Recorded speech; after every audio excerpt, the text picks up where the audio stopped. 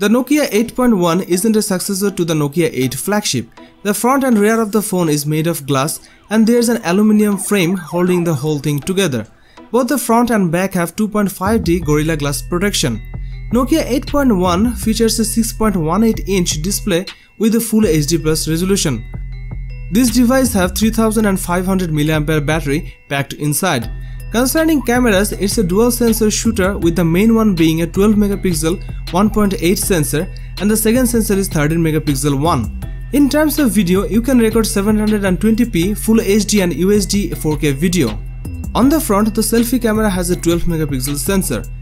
Inside there is a Qualcomm Snapdragon 710 chipset with 4GB of RAM.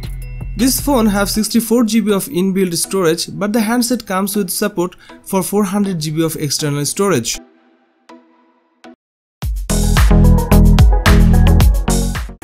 Vivo S1 Pro smartphone was launched in 3rd May 2019. The phone comes with a 6.39-inch touchscreen display with an aspect ratio of 19.5:9.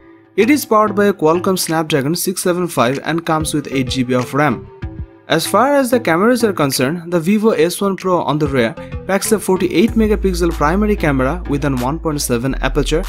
It sports a 32 megapixel camera on the front for selfies with an 2.0 aperture. It was launched in love blue and coral red colors.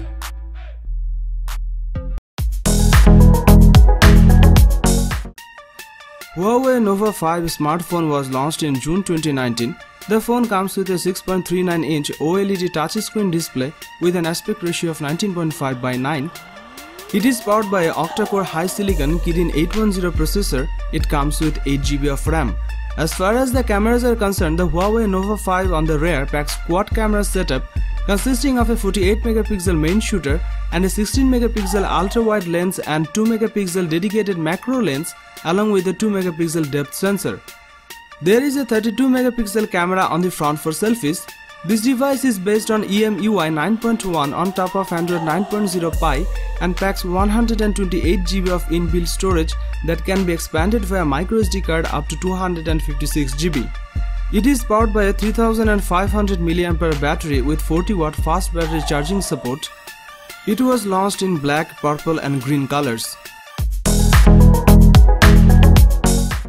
The Redmi K20 Pro comes with a 6.39-inch Full HD Plus AMOLED screen of 2340 by 1080p resolution.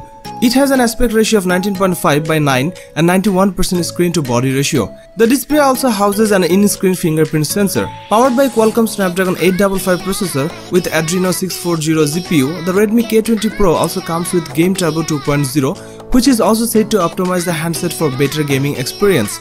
On the imaging front, the Redmi K20 Pro has a triple rear camera setup that includes a 48 megapixel Sony IMX586 camera with a 1.75 aperture, and an 8 megapixel telephoto sensor with 2.4 aperture and a 13 megapixel wide angle sensor with 2.5 aperture.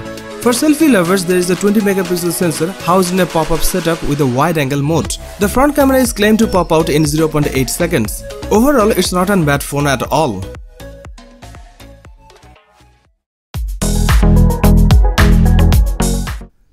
The A70 is good enough to justify its mid-range price tag, and soon you will know why.